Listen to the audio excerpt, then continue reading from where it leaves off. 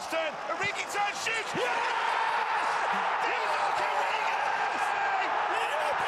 Build the dream in FIFA 20, pay less and get more, and use the code TVM at checkout for a bigger discount. What is going on, guys? TVM here. Welcome back to another video. Today is sort of a squad builder, but it's also just a few hints here or there, really, as to how to complete those initial objectives. So the objective that we're going to be going for today is the squad battle and the online 83 rated squad requirement. There are two tokens up for grabs using the exact same squad. You need an 83 rated team with only gold cards. Now, ones to watch cards, they count, as well as foot champs cards and informs as well. This has been confirmed by community managers, but also I've done the squad battles token. I have that. I've not touched the rivals one yet because obviously it's weekend league right now. I'll probably start doing that on Monday.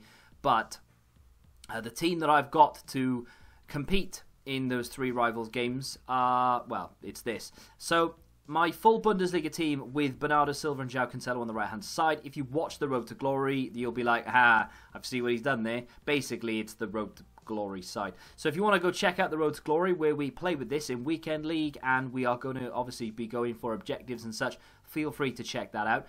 If you don't want to, and you don't care about it, you just want to know what the instructions are, what the tactics are, and so on, then bear with me, we'll get to it. So, as I say, informs count. Ones to watches count. Weekend league or foot champs cards, they count as well. It's a very simple tip, but if you are new at the game, or maybe you just weren't aware of this, the bench will dictate the rating as well. I actually had Cavani on the bench just because, but he was making the squad an 84 rated one. So if you build your team and you have a lot of high rated cards in the starting 11, just bronze bench. Put bronze, the lowest rated bronze players you can get. Put them on the bench instead of, I don't know, all the players, maybe 4 of them. So you have 3 subs you can make. That should lower the squad rating down considerably. If I wanted to make this a 79 rated squad, I probably could if I just took out the 3 highest rated cards on the bench and replaced them with 49 rated bronze cards. So in terms of instructions, I won't dwell on this too long. I've made an instruction video, was it yesterday? On the 352. So in fact, I'm not going to mention that at all. If you want to go check out the instructions, feel free to do so on that video. I think I used the same squad. The 451 is the one that I'm using right now.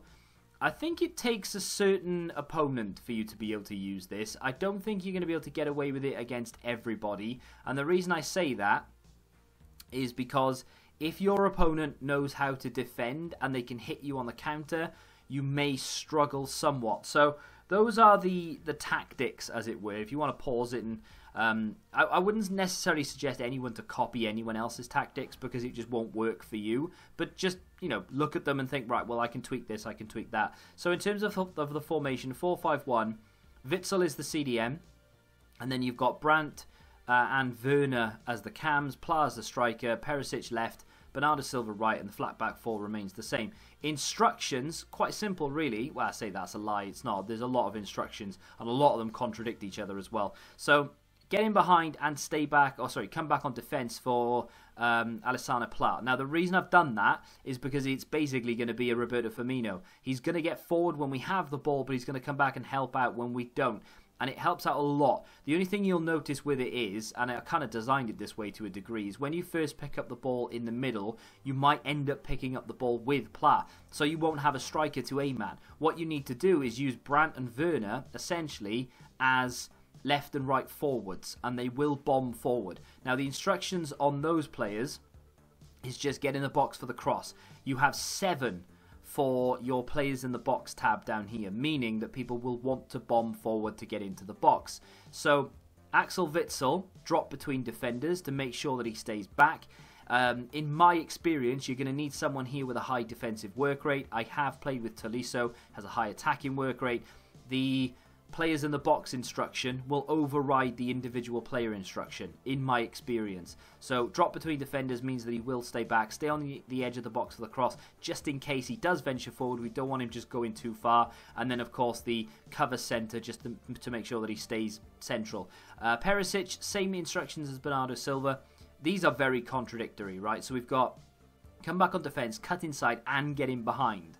Now, the reason I've got these is that cutting inside means that they're going to essentially be joining Brandt/Witsel. They'll move into that sort of space there.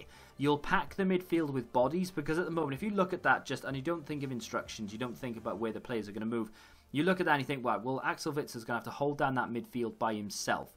So if we have Perisic and Bernardo Silva cutting inside and come back on defence, chances are they're going to be in and around the sort of centre mid spots.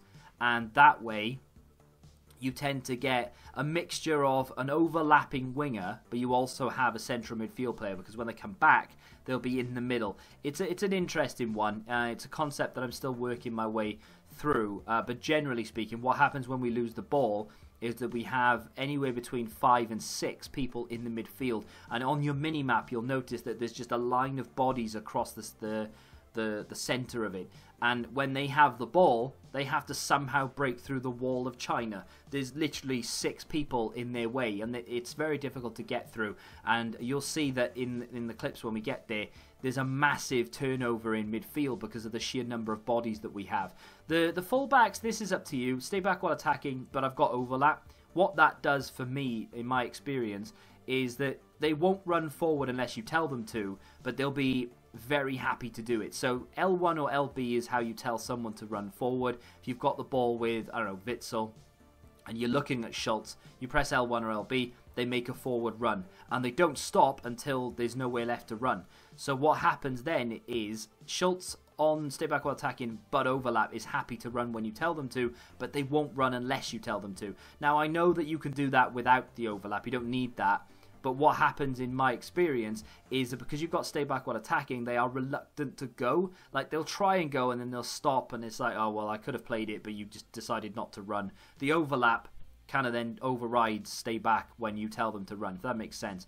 The keeper I've got on sweeper keeper. This is down to personal preference. 2 centre-backs remain exactly the same, stay back while attacking, of course.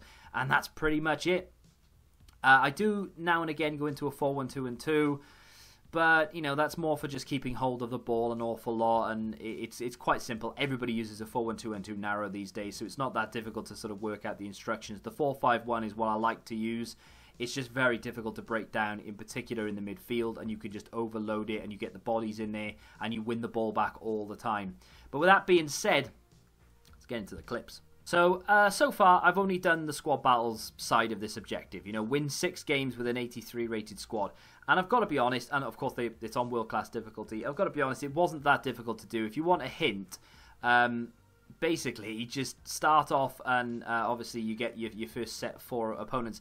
Pick the easiest one, play it on world class if you're not that good, and then don't even worry, oh, I've got these 3 difficult teams here. Just skip to the next one. There is going to be at least 1, if not 2, sometimes even 3 if you're super lucky. But there is going to be at least 1 squad in that set of 4 after every refresh that has a couple of bronze players, especially at this stage of the game. A couple of bronze players, a couple of people out of position, no chemistry, etc. If you get extremely unlucky, I think I've been unlucky once since the game launched, and you end up getting teams with 75, 80%, not percent, but, you know, chemistry, and they're relatively high rated, then yes, okay, you're going to struggle. Maybe just stick it on world class and give it a go and see if you can do it. If you can't, and you're under time constraints, or you just don't like losing to the AI and you just can't stand the humiliation, just leave. Honestly, it's fine. But ultimately, yeah, I think that if you just keep refreshing after you've played that one opponent, it shouldn't be too difficult. In terms of online, I would imagine that most people's squads are adaptable to this 83 rated. I don't think it'll be too difficult for you to be able to manipulate the bench and the bronze bench, and if your squad is really high rated. Same with if it's low rated, you should be able to use, I'm guessing you've got a couple of untradeable cards that maybe are 84, 85. You could just pack the bench full of those just to up the rating. And of course, if you've got an 82 rated team and you are very, very close, don't panic. You've got ages to complete this. You will eventually get the players required. But this team in general, I actually really like it. I went full Bundesliga this year because a lot of the years that go by, the Bundesliga get a lot of love from EA. They tend to get a lot of special cards, and there are a lot of very good players in that league. And this year in particular, you know, you've got Brandt, Kai Havertz, Goretzka's very good. Werner's always a danger. Alessandro Plá now has that card. Coutinho's in the league. There are a lot of really good cards there. My only gripe with the league really is the centre-back and the striker situations can be a little bit bleak. So, for instance, I've got a Kanji at centre-back, but I've got Boateng next to him. Boateng's good, but he's not the best. And the only other option really is Hernandez, who is around 80 to 90,000 coins, which is fine. But as soon as we pick up those two players, Akanji and Hernandez, there's literally no other place to go. You've got the best defenders in the league, and they're only 84 and 83 rated, so that's a little bit irritating. It's the same with the striker situation. Yeah, you can get Player of the Month Robert Lewandowski, but he doesn't really suit the way that I play, and I don't really... he doesn't do it for me, you know? Timo Werner, who, by the way, is only 83 rated, is the best player in the league for that position. So, yeah, it does get a little bit sparse here or there once you've bought the initial sort of mid-tier players. You're then looking essentially for icons, and that's why I've started building into a different league, because I want to try and get the best of other leagues involved as well, if that makes sense. But either way, it's not a difficult objective to do. If you want to see me do objectives or squads based around other objectives, then feel free to let me know in the comments down below which objective you want me to cover next, and I can, you know, build a squad around it. The only problem is, of course, that most of them require first owner players, and with that it's essentially down to what you have. I can do a first owner squad builder if you want, but if you don't have them, you can't copy it, if that makes any sense whatsoever. If you have enjoyed this video though, do me a favour and hit that like button, subscribe to the channel for you, and until the next time, goodbye. Football Index. The game changed. Download the app now.